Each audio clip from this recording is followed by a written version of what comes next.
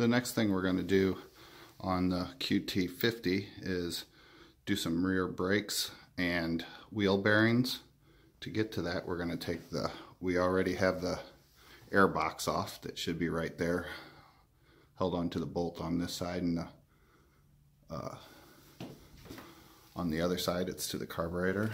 But there's a couple bolts right up under here that you can see right there. There's 2 bolts there, and then there's also 2 bolts right here. Some people say you can just loosen that to take the tire off to do things, but we're going to take it completely off, seeing as how we're going to do more than just brakes. We're going to have it off for a while. So we got the muffler off now.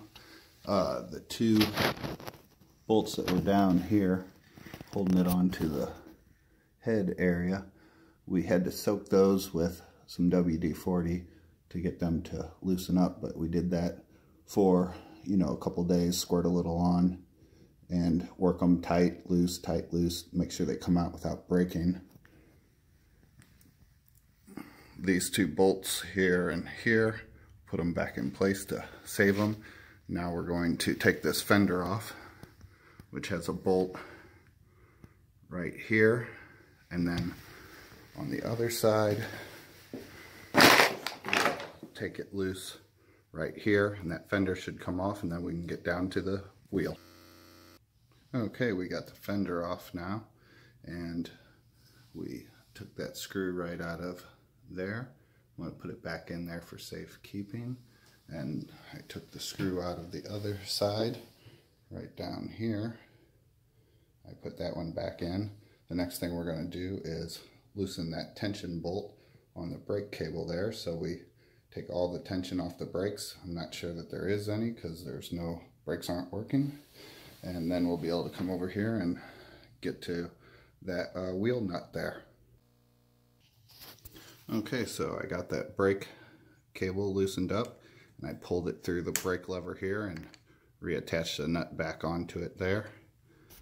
And then over on the other side, I've got that cracked loose here. Pull the nut and the washer off of here, and then the tire should come off of here. What you want to be careful, there, it's still up in here. There is a washer right here that you want to make sure you don't lose, because you will need that when reassembling. So that's an important part. And here's the brake pads here. They still look like they're pretty good, so it might be some sort of a cable or adjustment problem. It looks like it was adjusted all the way out, but we're going to put the new brakes on since we're all the way down here. We're also going to take these 3 bolts holding this back end off.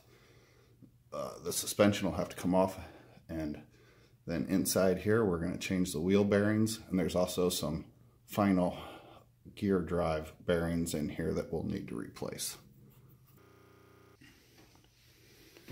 Okay, I got down with the wheel off and I pulled the brake off before I filmed it, but how it goes is right like this,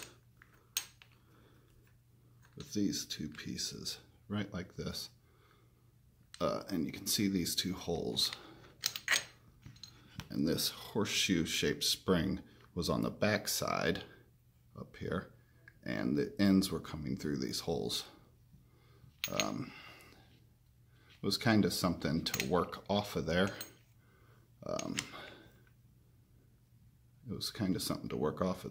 And it should be an adventure getting it back on with that spring tension is pretty tight. The next thing that I'm going to do is unscrew these 3 screws on this side, here, and this one over here, and once we get under there we should be able to pull this axle out, and that'll give us access to change those wheel bearings. Okay, I got the 3 screws out of there, took the cap off, I put the 3 screws back in here so I don't lose them. With that, I should be able to push right on this other side of this. Bring this gearbox out. And look at that. The teeth all look good, but that grease in there is disgusting. Up there in the grease well where it's supposed to be filled, there's no grease. So this definitely needed some service in here. All of this gook in there needs to be cleaned out. And there's the old bearings that we're going to take out of there on the one side, and we'll get both sides. Okay, so I did take off these bolts here and this and got to this final gear drive. Once I got in there, I saw that that was operating really smooth.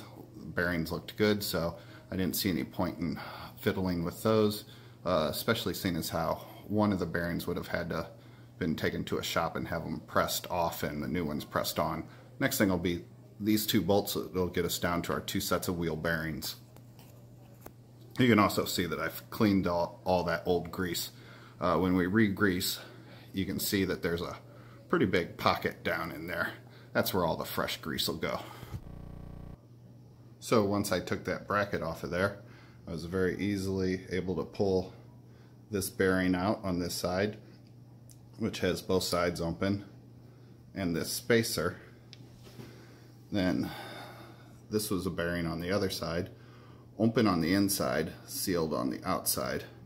And to get that one from the other side out, put this socket in here, push it right through there to where the bearing was on the other side, and popped it right out.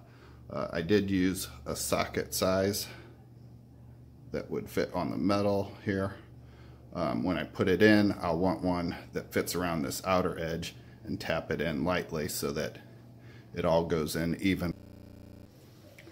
Okay, so I tapped the bearing in on the other side, put the spacer back in, slid the bearing in on this side, and the next thing we're going to do is put this plate back on there. Then we'll have to grease that up and put the cap back on here. Also, important part is this gasket ring that goes right around the inside here, sealing this up tightly. Okay, I got the new brake shoes on there. Sorry I couldn't film that, but these were the old brake shoes. Basically, it's got that U-shaped spring behind it, and it was impossible to do and tape. But I got these two U sides on here. I got the bottom piece under there, and I had to just pry this up and around with a screwdriver here, and it took quite a little bit of force to do it. Okay, we're back on the rear wheel here, and I just finished putting some new grease in the, filling that cavity there, and this is gonna, differential's gonna slide right in there and sit. Next we're going to try and get this ring around there perfect before we put the cover back on. So that just got those 3 screws tightened down on here. It's got the seal behind there with the new grease inside there, and that's high temperature wheel bearing grease. And so that's going to pretty much wrap this back end up with new grease in there, new wheel bearings, a new set of brake pads on there. The tire is going to be going out to the shop to get a new tire wheel put on there, new tire put on the wheel, and a new inner tube. And then once we get that back on there, we'll adjust the brakes out and the back end should be ready to... Okay, we're getting ready to reinstall the rear wheel.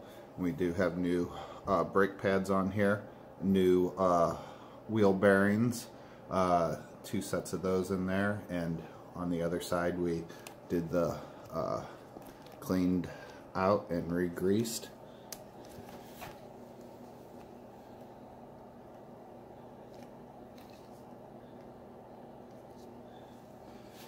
And there's a washer that goes on here first, and then we're gonna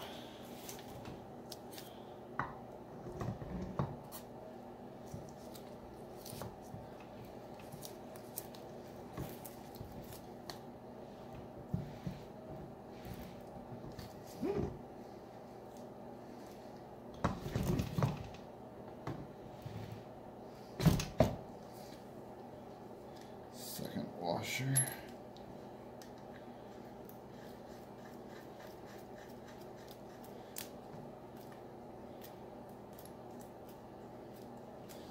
Right there. We'll tighten this down.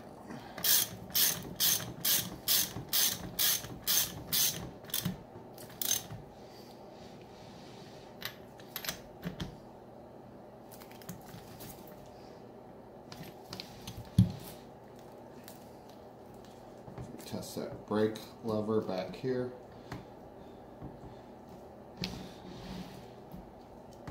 That locks that wheels up pretty good with those brakes.